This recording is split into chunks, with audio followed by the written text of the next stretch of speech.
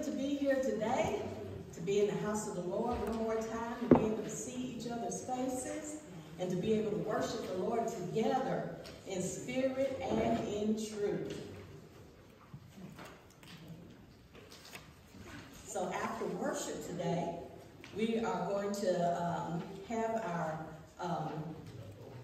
lunch, and then we're gonna have a cake contest. So I've seen some cakes back there looking good. So lucky judges. I don't know who you are, but I do know who one is. But yeah, this is gonna be great. So thankful for that.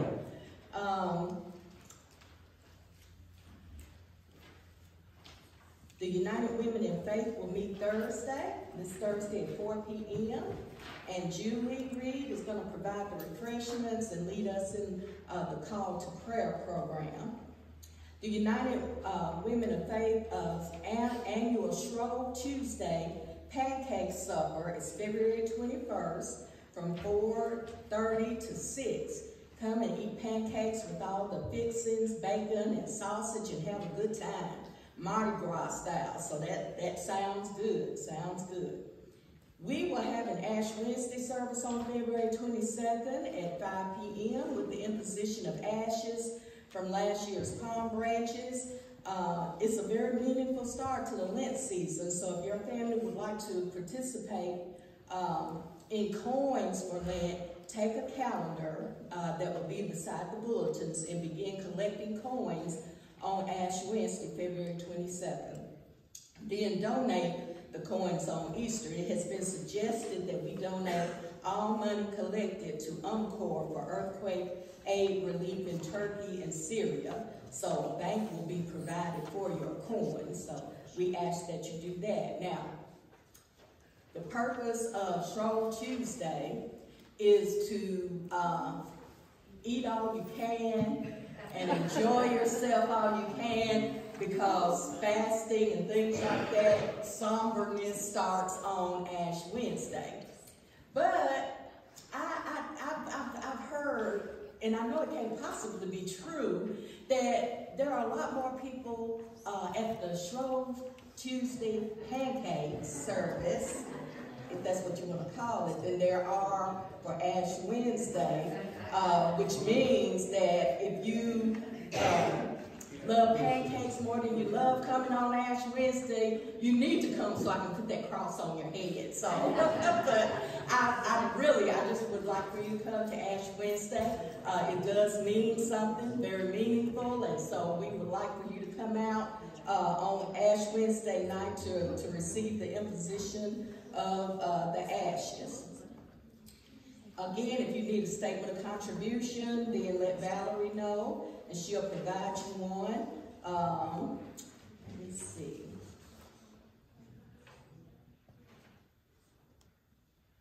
The flowers on the altar are provided by Tammy Taliento. And if your birthday is this week, let us know, because we have none on record. And happy anniversary to Pat and Eleanor on February 17th. So I guess they're out maybe. Their honeymoon. Their honeymoon. Their honeymoon, yeah. So anyway, we have some prayer cards with prayer requests. So if you need one, raise your hand, and Bobby and Julie will come and give you one. It says, you know, please pray for whatever the situation. If you want to put any additional details on there, you can.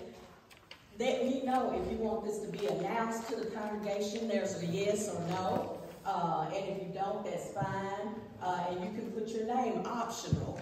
But I will receive these, and in confidentiality, don't worry about the confidentiality because I'm going to get them and I'm going to pray for them, pray over them during the week also. So just be comfortable if you need to put any details on here that is confidential. And so, yes. If you want it to be in the prayer request today, if you raise your hand, we'll bring you a card, and then during the first song, we'll walk through and pick them up. Mhm. And so you just look for whoever is the ushers that way. Okay, yes, all right. We appreciate that, so if you need one, you can, lift your hands. All right. I think that is all.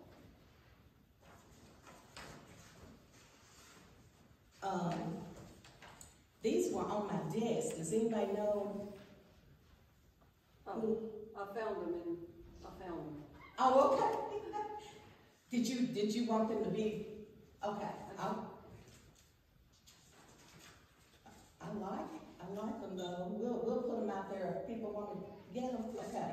Cause they've got, the meaning of Lent and everything and, something about Valentine's Day. All right then.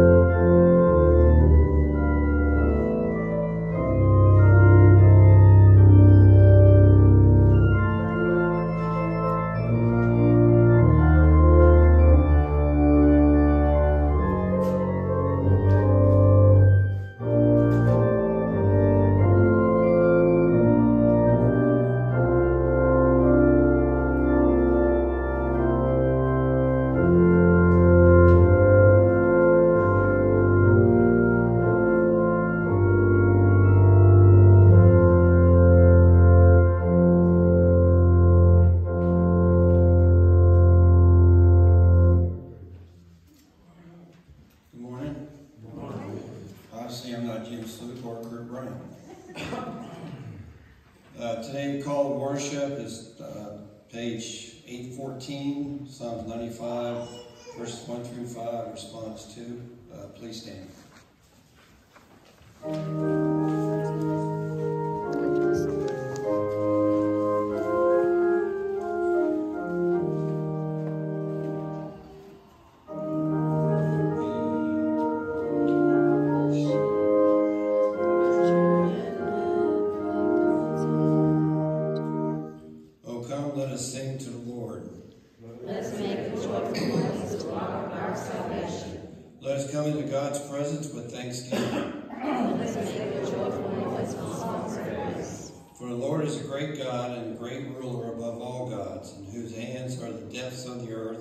Also the heights of the mountains.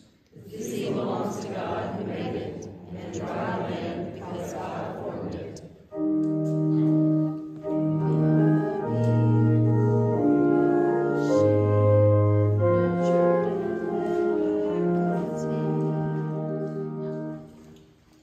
Now do our hymn of praise, number 127, Guide Me, O Great Jehovah.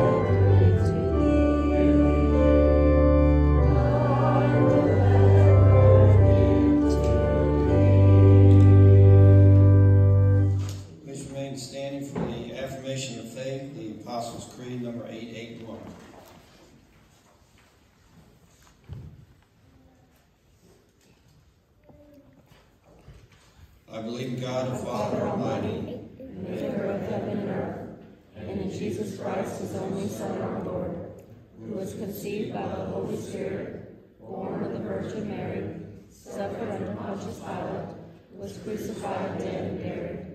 The third day he rose from the dead. He ascended into heaven, and is seated at the right hand of God the Father Almighty. From thence he shall come to judge the quick and the dead.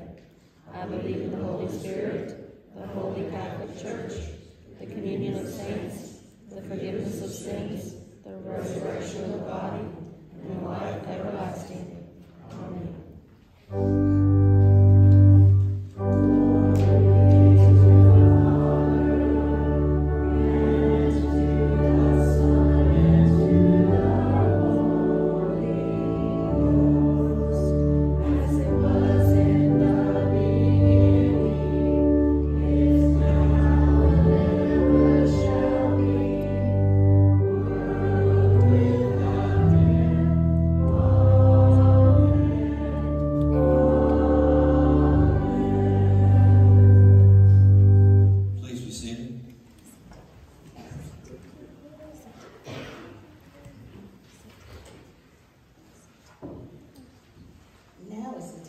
Service when we express our joys, our concerns, and our glory sightings, and I want to thank Jim Orgain for, I've got a little handle up here now that it makes it easier for me to step up here.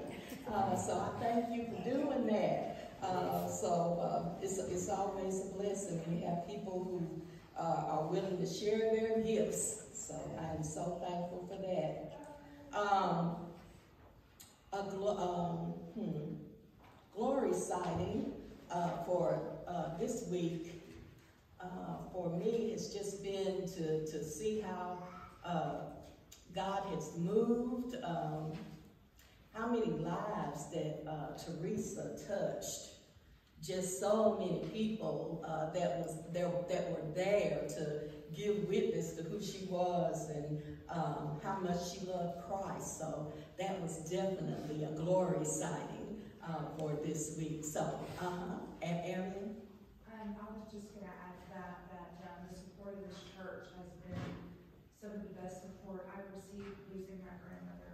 And then my bridal shower, you guys have been wonderful, just a wonderful family to me, so I really appreciate that. All right, amen, amen. We're so thankful to you all.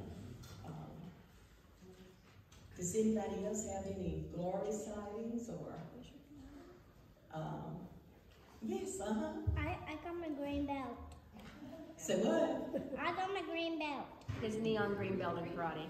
He moved up a level in karate. Oh, okay. He's a neon green belt. Neon green belt. All right. Oh my goodness. I'm gonna have to hire you for my bodyguard. I have to earn them now. He has to earn them, so he has to take tests and pass tests before he can get his new belts now. Oh, so this okay. one, he really earned and did work hard for us. All right, wonderful. So proud of you, William. That's great. Yes, I have an employee whose stepson walked out of the woods and lived there for 20 years. And she has had him in her house over a year and got him a driver's license, Social Security and disability, and he's going to be transitioning to an apartment and living on his own. So he's got counseling. Anyway, just grateful for her and what she's done for his life. Continue prayers for him for their success. So that was, he'd been in the woods for 20 years. oh my goodness. Wonderful, wonderful. Anybody else? Well, I have some prayer requests that people don't mind being announced. Tammy Taliento is going to have surgery tomorrow, Monday. So we want to lift her up in prayer. And then is this Tommy and Patrice Winters, and they're moving to Texas next weekend. So we want to keep them in prayer. And we want to pray for Dot Greer. So make sure that you keep her in our prayers also. Yes, Jim. I have something that God just kind of showed me in this recent changes. We had to start going back into the office at work. And of course I was like, I don't want to have to do that. Mm-hmm. But the whole time during COVID, I maybe saw my stepdad like once every 2, 3, 4 months because we just didn't get out, you know? Mm-hmm.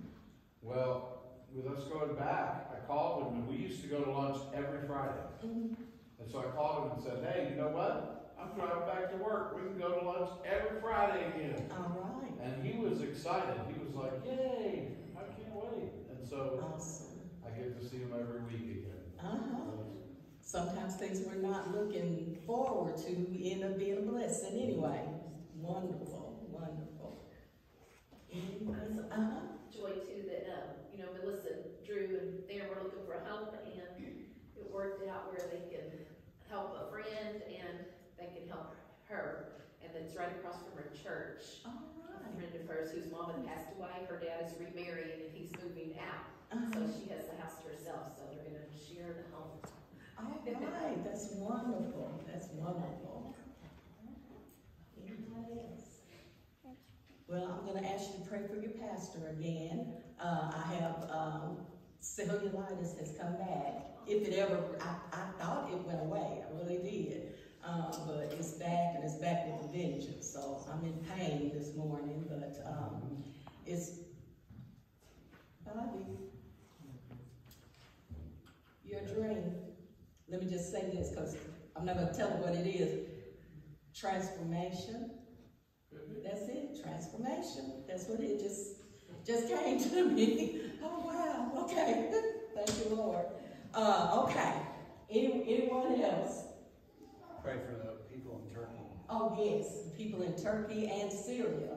Yes. Yes, that it's amazing, even in disaster, how God works, that they're still pulling babies and families out from under all that rubble. So it is just, God is just awesome, awesome. All right, then let's go to the Lord in prayer. Lord, we're so thankful to you. We just, you're so amazing. Sometimes we just don't even know how to express it. The way you work in us and through us, Lord, we just can't thank you enough. Lord, I ask in the name of Jesus that you will continue to pour your blessings out upon us. I pray in the name of Jesus, dear Lord, for healing for all those who are sick. I pray for comfort for all those who need the comfort. And I pray, dear Lord, for those who are bound, who are addicted, and who are abused, and those people, dear Lord, that do not know you yet. And I just pray, dear Lord, that you would manifest yourself to them. I know you will manifest your healing, and I know that you will manifest your comfort, and I know that you will manifest yourself, dear Lord, to them so that they can be clear about who you are. Dear Lord, I thank you for confirmations that you give just out of the blue. I'm so thankful to you, dear Lord, and I believe you, Lord. And as I was saying this morning, Lord, I pray for each one of us that we all will seek who you want us to be, and that once you tell us, dear Lord, that we will agree with what you say, Lord, because you are righteous and you are holy and you are perfect, dear Lord. So we just bask in that, and we just thank you for all of the love that you give, all of the names that we called out, dear Lord, who need prayer. We know you're going to answer. You're going to heal people during surgeries, and you're going to heal through medication, and you're going to heal, dear Lord. It's only you can heal, that you are going to give comfort, that you're going to help people transition from one place to the other. We thank you, dear Lord, and I just feel like there's a sermon in that walking out of the woods thing, dear Lord, and so continue to talk to me, speak to me, Lord, about that. But you just do things that amaze our minds, and so we just want to thank you for that. Lord, there's trouble all around us. There are earthquakes, and there are fires, and there are floods, and there are things in the sky that don't need to be there. And there are all kinds of things, dear Lord, that we don't understand and that we can't even connect our minds to. But this one thing we know who you are, and we know that you are above everything. We know, dear Lord, that you will protect us. We know, dear Lord, that you will open up our eyes so that we may see the truth in everything. And so we just thank you, Lord, and we praise you. And Lord, I ask you to bless young families who are raising their children. Bless our children and teenagers, dear Lord, as they are growing in you. And dear Lord, take care of us who are kind of in the middle, Lord. We're looking after parents and grandchildren, sometimes great-grandchildren. And then, dear Lord, we thank you for the wisdom that you've given those of us who are senior, dear Lord. And you're not through with them yet, dear Lord. You still have gifts for them and accomplishments for them to make in you. Lord, send us a revival, and let it begin with us. As the song says, send us a revival, dear Lord, to wake us up and to put us on alert, and so that we may be powerful in the ministry that you have given to us. So Lord, I know that there are also things that we can't speak aloud that we need you for. And so right now, Lord, we just pray in the name of Jesus that you will, that we will lift those things up to you in our hearts, and we know that you will hear and answer. And right now, we're going to lift those things up to you.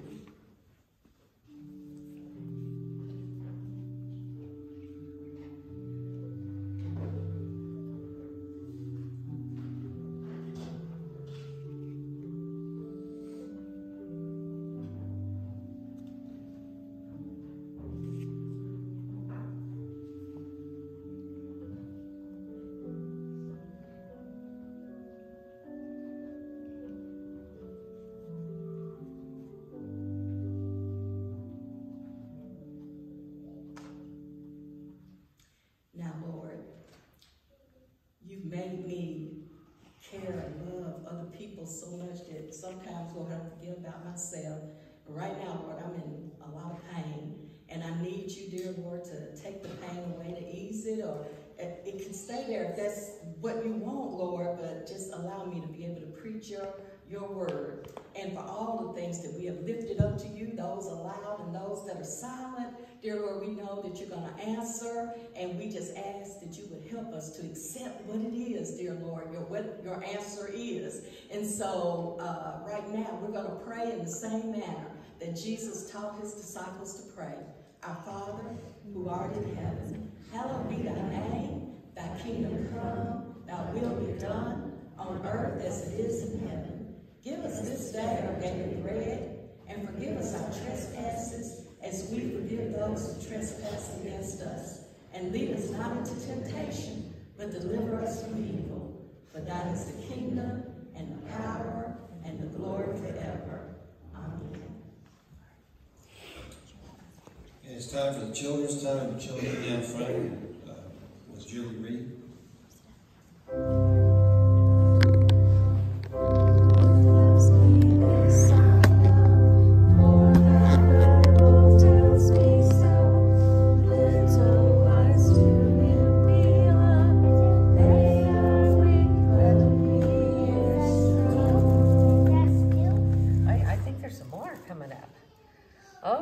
Can you tell me what this, oh, excuse me, sorry. Can you tell me what is coming up this week on Tuesday? Valentine's! Ooh, it is Valentine's Day. Now, Valentine's Day, it's when we say how much we love someone. You might say it with a card. I like this one because it has a sloth on it. Or you might say it with chocolate. I like that way too. Jesus has a lot to say about love. He said, if you love me, you will keep my commandments. And he told Peter, if you love me, feed my sheep. He also said to love your neighbor. I think what Jesus is saying was that we have to do more than just say we love. We have to do what? Show our love. Do it. That's right. We have to show our love. When we show our love, we take care of each other. When we provide food to people who do not have any, we show our love. When we pray with someone, we show our love. When we visit someone who's sick, we show our love. That is what Jesus meant by loving our neighbor, okay? Can we have a prayer? And when you're finished with your prayer, I have a little Valentine gift that says how much Jesus loves you. And it says it with a card, but also with chocolate. All right, can we say a prayer? Dear Jesus, we love you. Help us to show that love. By doing what you have told us to do. Amen.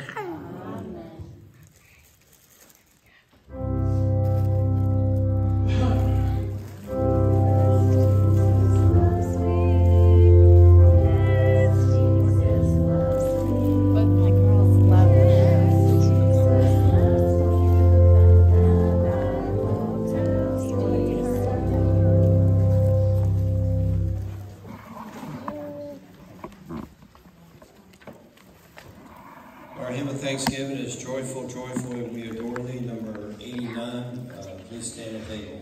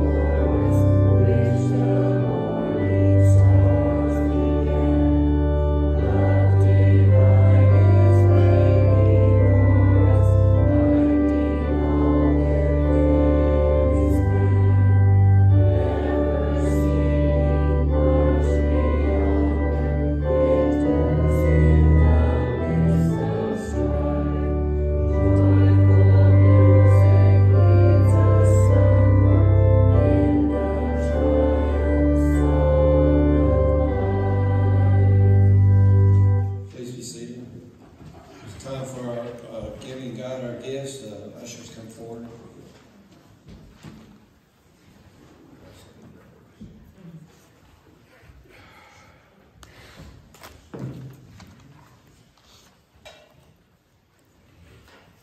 Lord, thank you for another opportunity to give back to you with joy in our hearts. And so we pray that you take these tithes, offerings, and gifts and sanctify them, consecrate them, and use them to your service. In Jesus' name we pray. Amen.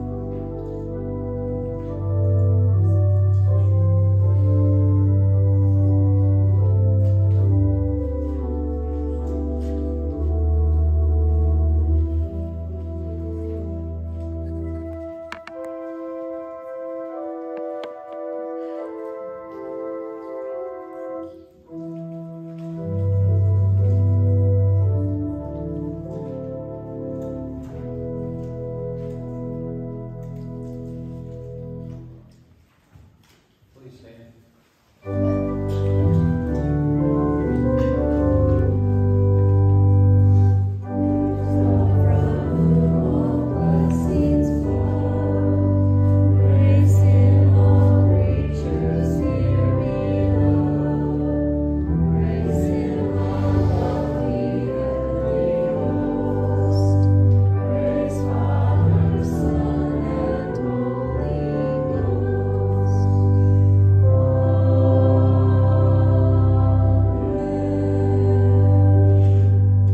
Gifts of God from the people of God. Thanks be to God.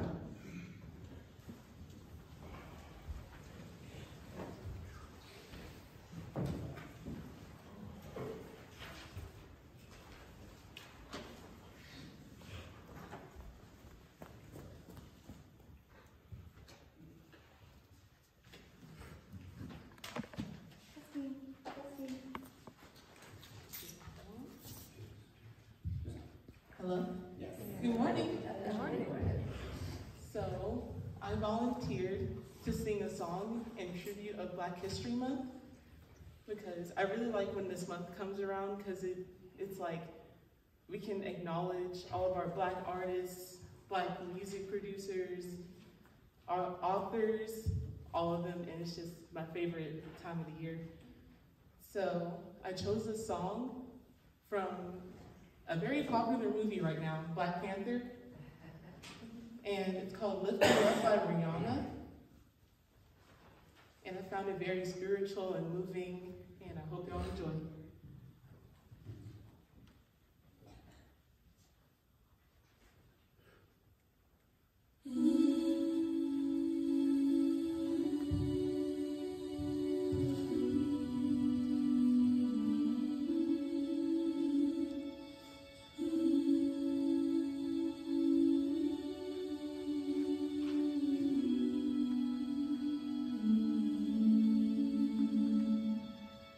Lift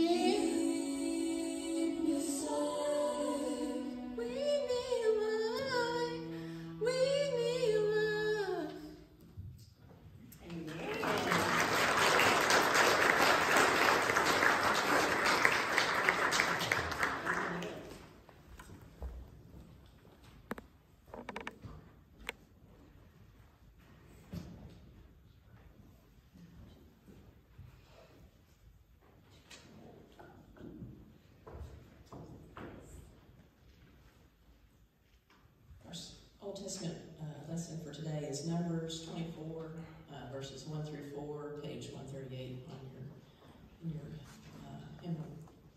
your Bible, your pew Bible, sorry, 138.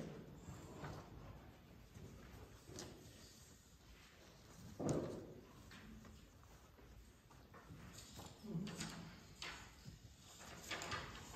think I messed up the pages, sorry. Change pages. That's okay.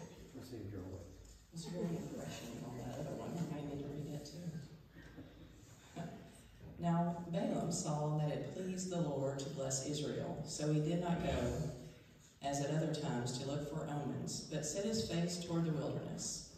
Balaam looked up and saw Israel camping tribe by tribe, and the Spirit of God came upon him, and he uttered his oracle, saying, "The oracle of Balaam, son of Beor, the oracle of the man whose eye is clear, the oracle of the one who hears the words of God, who sees the vision of the Almighty, who falls down but with eyes uncovered.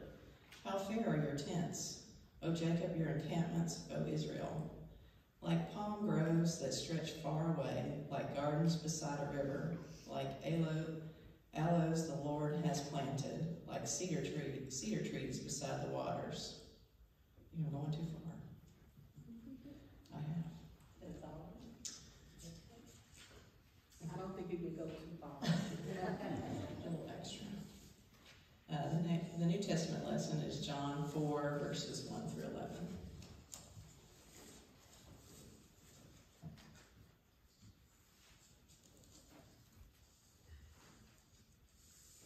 Now when Jesus learned that the Pharisees had heard Jesus is making and baptizing more disciples than John, although it was not Jesus himself, but his disciples who baptized, he left Judea and started back to Galilee.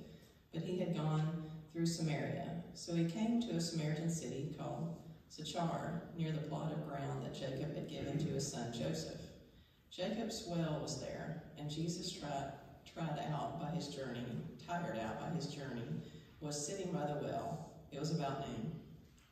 A Samaritan woman came to draw water, and Jesus said to her, "Give me a drink." The Samaritan woman said to him, "How is it that you, a Jew, ask a drink of me, a woman of Samaria?" Jesus answered her, "If you knew the gift of God, and who it is that is saying to you, 'Give me a drink,' you would have asked him, and he would have given you living water." The woman said to him, "Sir, you have no bucket, and the well is deep. Where do you get that living water?" This is the word of God for the people of God. Thanks be to God.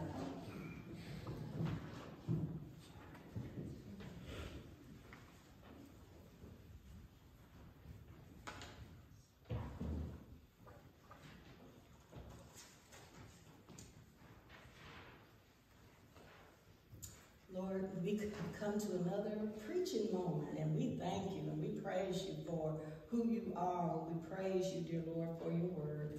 We ask that you will open our ears so that we may hear, open our eyes so that we can truly see. And Lord, we know that your word never returns to you void. There is always a blessing, and it accomplishes what it is sent for.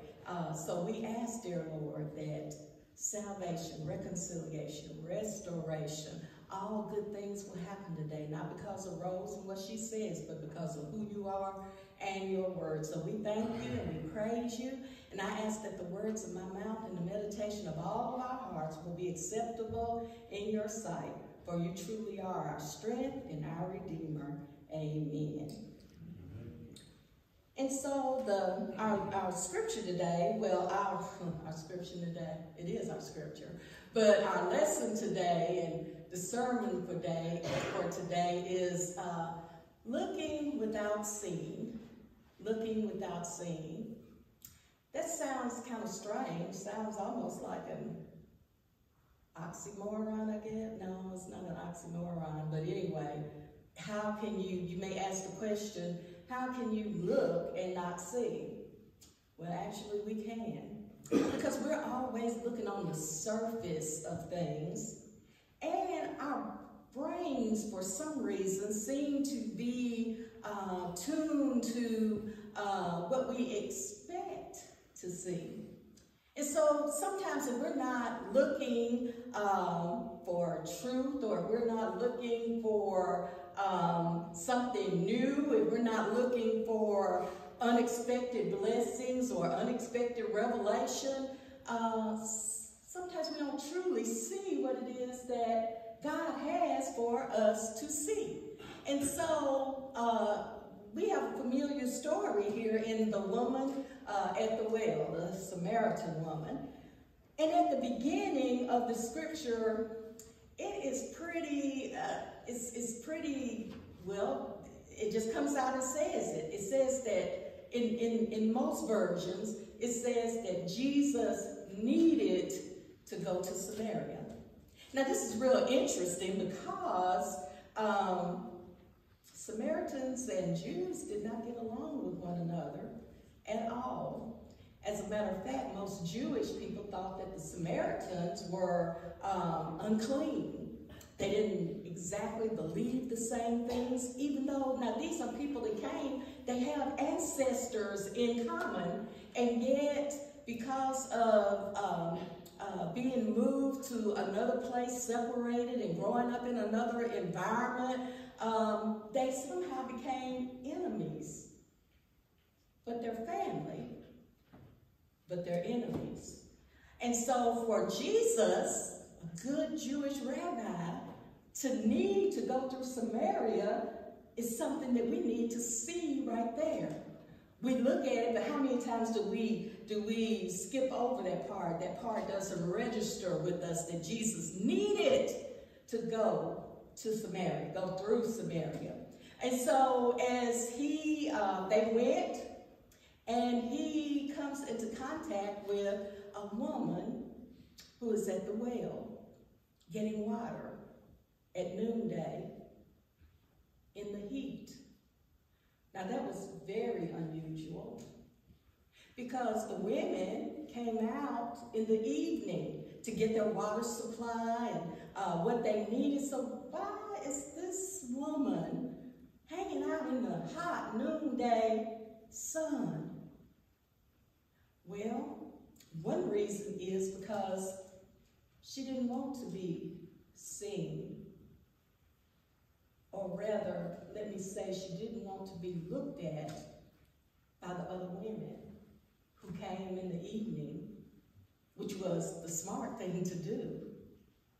Because when she came into contact with those other women, she was being looked at, but in looking at her, they were judging her for what they thought they knew about her. And some of it was true, which she is going to confess to Jesus in a moment. But they only saw the surface. They only saw the immediate circumstances. So they were looking at this woman, and yet they were not really seeing her. How many times do we look at people and we see that they're dressed nicely? We see that they are attractive. We even see if we think they're unattractive. But we look and never see what's on the inside, who they really are, what it is that they really want to accomplish, what it is that, how they can be a benefit to that person that they're looking at and judging, but not really seeing. And so Jesus asked her for water. Well, that was something else that was very unusual in this story. And there are many things that are unusual, that are not traditional. And so a man, especially a Jewish rabbi, wouldn't be talking to a woman in public, not even to ask for water from this well that she's at. And so I think sometimes that there are so many things entwined in Scripture that we feel one way about, but it's really significant. She's at a well. And again, that wasn't unusual, but it was unusual at that time of day. But I also think it has symbolic merit to it, because symbolism is my life as a pastor, as a preacher, as someone who has written things that have been published with the Methodist Publishing House. Symbolism is kind of my life, so maybe I see a little more of it than somebody else would. But she is at a well where there's water down deep, and you got to dig deep with a bucket or whatever to be able to retrieve this water that would be nourishing, that would be refreshing. So here's this woman who we're going to find out is really empty on the inside. Here is this well that is so deep, and yet Jesus asked this empty woman to go down and get something in this from this well, and she don't understand. And so she says, you don't even have, first of all, I can't believe you're talking to me. And then the next thing is, you don't have anything to draw with. That's in her mind, in her thinking, because she's looking but not seeing. She's looking at Jesus, this man, this rabbi that really doesn't mean anything to her, but she is looking and she sees that there's no physical way for him to get the water. And so, she's looking but not seeing. Jesus, however, is looking and he's seeing. We find ourselves in circumstances, because our world is so visual, and with all of the social media and everything out there, we see a lot, we hear a lot, and we're not careful. Our children and grandchildren will end up seeing things that they shouldn't be seeing at such a young age. And so we're inundated with all of this information and things to see, but we're looking at it, but we're not really seeing. Sometimes we have to see behind what's going on. Sometimes we have to see the circumstances surrounding what's going on. And it will reveal some truth to us that if we're just looking, we'll never get. And so Jesus goes on having a conversation with this woman, and he tells her, the water that I have, you'll never be thirsty again. The water that I have is different. The water that I have will refresh you. The water that I have will fill you. And you wouldn't have to keep coming back to this well. And so she's excited because, again, she's looking, but she's not really seeing. She's hearing, but she's really not understanding that Jesus is telling her something that's going to become such a big truth in her life that there is no way to move away from it. And so here she is wanting this water. Of course, you want water that you won't ever get thirsty again. You want water that you will never have to go without. You'll never feel dried out and dirty. And this will be a wonderful thing. So she says, sir, give me this water. And now Jesus has an opportunity for her to really be seen, not just looked at. And he says, go get your husband. And I can just imagine the look on her face. You see, she comes in the noonday sun, in the heat, to avoid those women who look at her all the time, who judge her, who probably say ugly, nasty things to her, call her all kinds of names. And then here is this man who just said that he's got this magical water that she can receive, and he asked her to go find her husband. Because see, the reason why the women don't like her and judge her is because she's had 5 husbands. And she's living with someone, a man that is not her husband at the present time. And so she's probably like, oh no, here we go. I've got to face this again. But the difference between Jesus and those women who just look at her is that Jesus is able to do something about her situation. He's able to see her. But first, he wants her to see herself. So she has to admit, you know, I don't have a husband. She does like we do. She tries to skim by it and she says, I don't have a husband. And he said, you're right. You don't have a husband. You've had 5. And the person you're living with now is not your husband. And so I can only imagine how she must feel like, oh no, here we go. I'm going to get a good old sermon about this. I'm going to be told, like those women tell me all the time, that I'm of no account, that there is something wrong with me, because that has to be this way this woman feels. There is something wrong with me. I can't keep a husband. I'm reduced to living with someone just so I can make it. And don't you know there are people out there around us who surround us all the time who still have that problem. They think that because their relationships have not worked out, that they're not worthy of a relationship. They cannot understand that, they can't understand that they're being looked at, but they're not really being seen. And the only person that can really see them deep within, see them in reality, is Jesus. So that's one of our assignments as Christians, is that for those people who can't see, who only look at themselves and who only look at others, we need to tell them that Jesus is able to do more than look. That he sees beyond the dress. He sees beyond the looks. He sees beyond the circumstances. He sees not just who you are, but he sees who God wants you to be. And so as this woman is processing all of this, she says, I know you must be a prophet, because how would you know all the things that are going on with me? She says, you must be a prophet, and are you greater than the prophets who have come before? Because, you know, when you're in a situation like that, you want to move around the real issue because you don't want to talk about it. And so she tries to change the subject, and then she even changes the subject finally to where we're supposed to worship, and that is not what Jesus is exactly trying to get her to see at that point.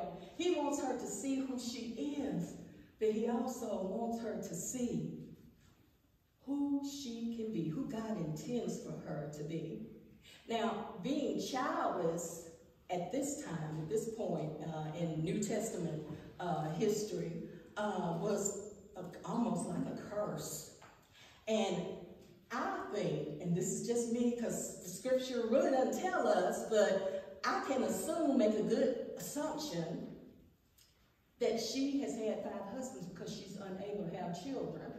And when your wife in these times couldn't have a child, then you could easily divorce her, just like that, and move on to somebody who can, who you hope can. And so here is this woman who probably doesn't have any children and has had all these husbands, and finally probably just gave up and said, just forget it. And so I'll just stay with this man because I need some support. I need some financial support. She may not have had any family, or she could have had family and they were ashamed of her because she couldn't have children. So Jesus was able to see inside of her and to see beyond the circumstances she was in. And he told her that there is life to be had. But first, she had to confess who she was and what she was doing. But she also had to recognize who Jesus was, that he's more than a prophet, that he is greater than all of the prophets, and he is greater than all of the patriarchs. He's greater than anyone has ever been before. And he, through this conversation and being able to see her, not just look, but see her, then he is able to have her to go in boldness to spread the good news. As a matter of fact, this woman, and I'm not saying it just because I am a woman, but this woman was probably one of the first evangelists, because she goes, she leaves that water pot there. that water pot that probably represents to her pain and suffering and misunderstanding. And so she leaves the old her there and takes the new her to tell everybody she comes into contact with. I have met this man, Jesus, and he's more than a prophet. He told me who I was. And the Bible doesn't say this, Scripture doesn't say this, but I believe that she probably added to that, and he has allowed me to be seen. He has allowed me to be able to see beyond who I have been, and that I am worthy, and that I am capable of being a woman who deserves honor and who deserves respect. That's what seeing someone is all about. We can look on the outside and make all of our assumptions about who we think people are and what they've done and what they will do. But we need to look beyond that and actually see the pain. Sometimes if we really look, if we really see people, we see the pain without them saying a word. We see the situation without making judgments. We see who God intends for them to be, because that's what it's all about. Seeing people for who they really are is that we see them as God sees them. That they are people who are able to, that God loves and that God can use and that God will use. One of my favorite stories, I might have told you this before, but when Moses is on the mountain receiving the law, guess where Aaron is? Now God is telling Moses Aaron is going to be the high priest. But guess where Aaron is? Aaron is down at the foot of the mountain making an idol. That's the high priest? Because God intends for him to be. And God is not looking at what he's doing now and who he is. And maybe I shouldn't put it that way, because God sees everything. And he does judge us for our sin, but he is so merciful and forgiving, and he knows Aaron is the one, and that Aaron can do better and be better. So here's Aaron making a golden calf for them to worship instead of God, and yet God did not change his mind. He didn't say, wait a minute, Moses, before you go back down that mountain, because they're down there showing out, get down there to him. Before you go, let me tell you something about it. I changed my mind. Let me scratch that out, that he's going to be the high priest. God didn't do that, because God could see Aaron, not just look at what he was doing. And the good news for us is this: he doesn't just look at us and what we're doing. Hallelujah, thank you, Jesus. But what he does is he sees who we are, but he also sees who he knows we can be. And that should always give us hope. And that should always teach us that we don't let go of people, we don't condemn people, we don't put people down, we meet them where they are, because that's what God did for us. He met us where we are, where we were, and then he continued to work and grow us into the people that he wants us to be. So let's not be so superficial that we just look and are not really seeing, because God doesn't treat us that way. He looks at us, he sees the beauty in us, he sees the ugliness in us, but he sees the love, and it feels and experiences the love that he has for us. And he's not just a God of the past, he's not just a God of the present, but he's a God of the future. So he sees who he knows we are going to be. Amen? Amen. Amen.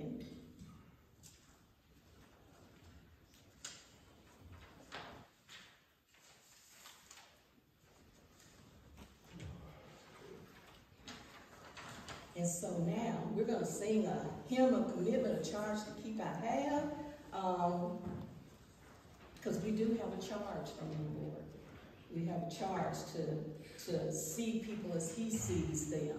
We have a charge to love people as he loves them. And so before we sing this, as we are celebrating Valentine's, I didn't say too much about it. And by the way, Leader gave me my chocolate, so I have some chocolate for Valentine's Day.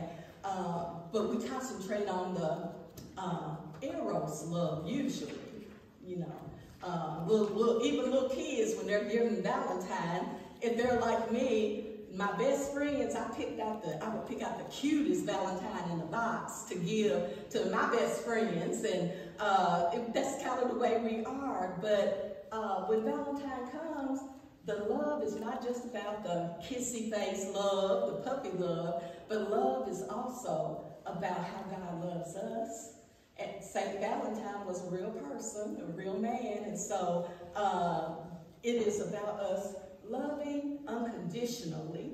And so that's what I would like to remind you of. I think last year or 1 year, Reverend Hong made sure all the men said something sweet to their wives. Don't worry, I'm not going to force you to do that in public. But I do want you to think on Valentine's of how we should love one another and the things that we can do to actually show love. Because love is a noun, yeah, but love is also a verb that we are to love others. So we're going to stand now and sing number 413, A Charge to Keep I Have.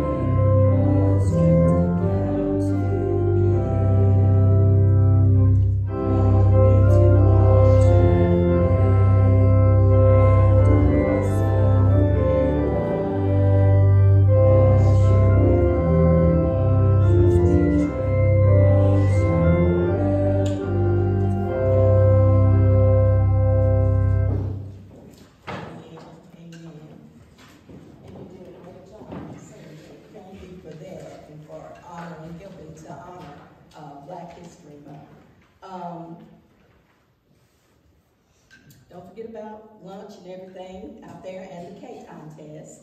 It seems like there's something else I'm supposed to be saying, but I don't know. Anyway, that happens sometimes after preaching. Okay, so now unto him who is able to keep us from falling and present us faultless before his presence with exceeding joy. To the only wise God, our Father, be glory, majesty, dominion, and power forever. And all of God's people said, Amen.